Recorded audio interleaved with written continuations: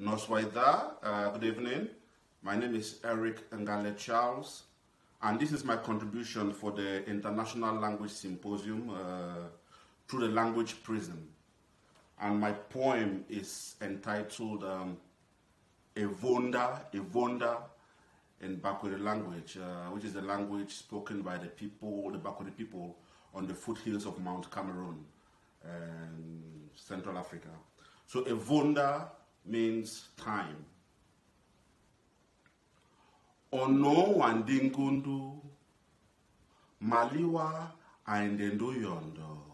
Ono wandingundu maliwa aendendo yondo. Endlessly lost, placing ribbons on our foreheads, portals into fairylands. Upon our return, we speak in tongues. They place us in asylums, junctions and crossings, mentioned in our stories of transitions, a union of Mbori, Korosin, Iruki, Imuka, Iruki, Imuka, questioning why we are deceasing. Ono wandingundu, maliwa aendendo yondo. Ono wandingundu, maliwa aendendo yondo.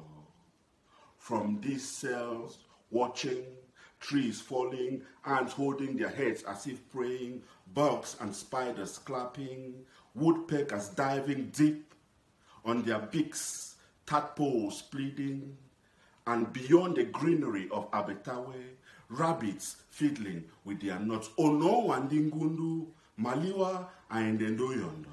Ono wandingundu, maliwa aendendo yondo.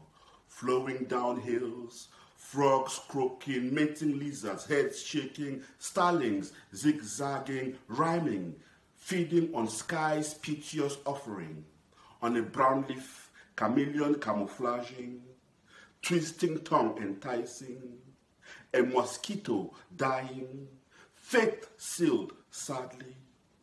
Ono wandingundu, maliwa aendendo yondo. Ono wandingundu, maliwa aendendo yondo. Thank you very much for having me, the Learned Society of Wales. Really appreciate this opportunity. Wheelvow.